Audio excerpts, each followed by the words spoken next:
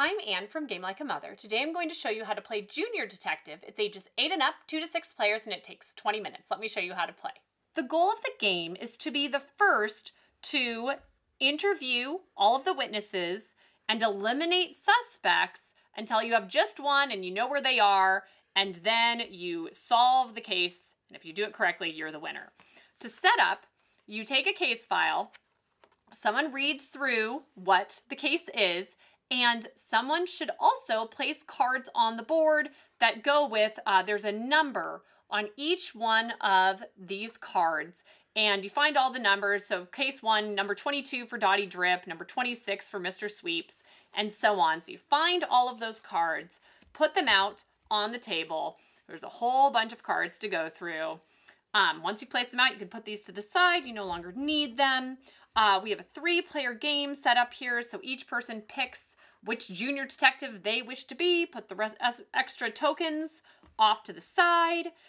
Everybody gets to have a card with the suspects and a sheet to take notes. And you're going to place, these are blockers, and you place them on the red spots with the black circle on the board.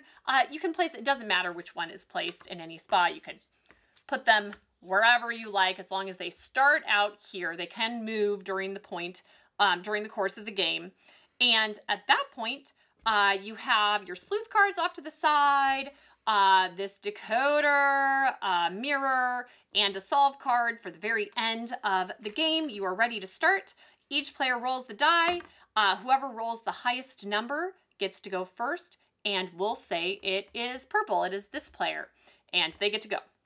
So purple goes first, they roll the die, and when you roll, you get to move any direction. Everybody starts out in the Junior Detective headquarters, and you can pick any direction to go, but 1, 2, 3, 4, you can't go past these blocker spots.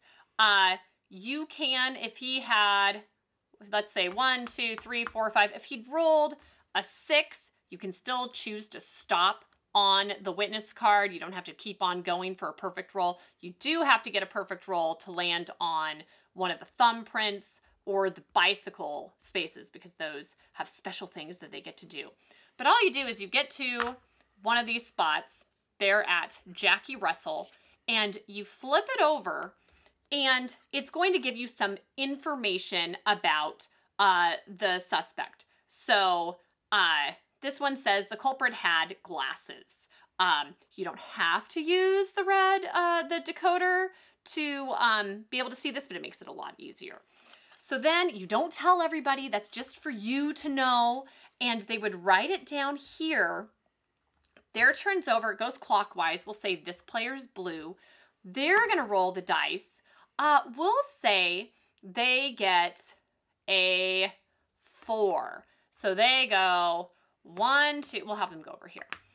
The thumbprints, you get to have a sleuth card whenever you land on one of the thumbprints. And they do a variety of things. One lets you get on your bicycle and ride.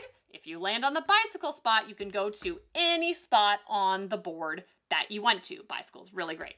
So sometimes you flip over a card that lets you do that. Some of them let you move the hiding tokens, that they block the paths as well. So you can move those wherever you like. Sometimes when you draw the right card, sometimes they'll tell you to visit a specific witness. Sometimes they'll have you move these blockers, the hiding tokens. You can move them. That can be really useful because you can block off somebody else's path. Sometimes they make you move back to the Junior Detective headquarters. Sometimes they make you share information that you have found. They say share what you found from this or this character. So all sorts of stuff can happen in here. This player is going to Pepperoni. So they go here and they would look at the card, decode the card, and write it down. So if they land on the bicycle, they can go wherever they want. There are 2 special witnesses. One is Mrs. Wise. In most of these cases, one of the witnesses is lying to you and their information is not correct. So when you go to Mrs. Wise, you always have to use the mirror, and then you use the mirror and you can read the card off of the mirror and it will tell you which character isn't telling the truth. And so then you can cross off that person's info, or you know it's the opposite of that. So if they say the character has braces and this person says that they're lying, then you know the person, it's the opposite of that. The other special character is the spy. The spy has a very special card that just has a bunch of letters on it. You have to rub your hands together on this until you've warmed up the card, and then letters appear. And you have to do it for a minute. I get to help my kids generally when we do this. So you warm it up, then only certain letters are there, and that tells you the location of the culprit. It's always at one of these 4 hiding places. So you just keep on going around the board, interviewing. Usually you end up going to all of the witnesses until you have it down to a single suspect. At that point, you need to make your way to whichever character, whichever hiding spot the spy has told you they're located at. So then if you go here and you know the correct suspect, then you get to look in the case file. And I'm choosing case file 2 to show the end of a case because case file 2 it's incorrect. It is not, they have something incorrect in here. You can't actually solve it. All the other cases are fine so far that we've done, but case 2, you get conflicting information with 2 of the characters. So it's, skip this one. All of the rest of them are fine. Case 2 is not.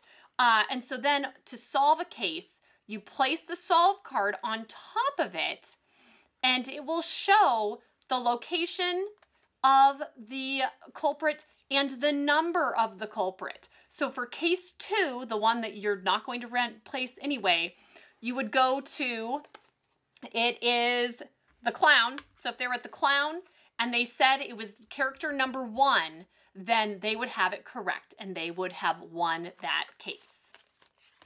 So that's how to play Junior Detective. The target demographic for this game is kids, especially if they're kids who like playing games like Clue and you want something a little faster and not as dependent upon everybody else giving correct information. I don't know what it is, but every time I played Clue as a kid, somebody would give a clue wrong and it would mess up the result of the game, and it was very frustrating, but I'm totally over it.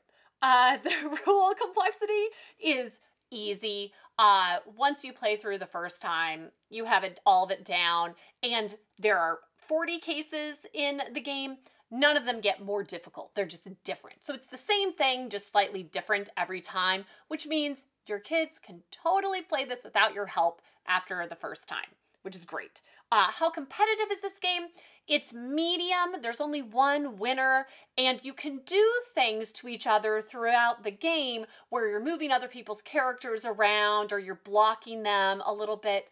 But we quickly found that it didn't really do that much negative to the other person. They were able to get out. It didn't really hamper their gameplay too much. So it was more like a fun, busy thing to interact rather than something that would really harm the gameplay. So it doesn't seem like that results in hurt feelings, which really matters for kid games. The replay value is high. Kids love a good whodunit, and this just has some really fun elements to it, and it's fun every time you play.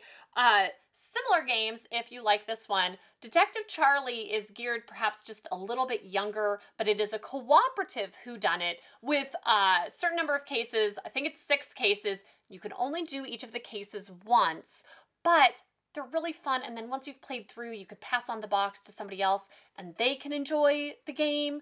And then on the other end, Micro Macro Crime City perhaps skews just a little bit older than this, but it's essentially Where's Waldo plus crime, and it is also cooperative, and we've been having a blast playing this. I've been playing through with my 10-year-old son, my husband's been playing through with our 9-year-old, and we're fairly careful about content, and we're okay with this for them, but just check it out before you you get the game. But kids love whodunits, and Junior Detective is so fun, so you should check it out. Thanks, and see you next time from Game Like a Mother.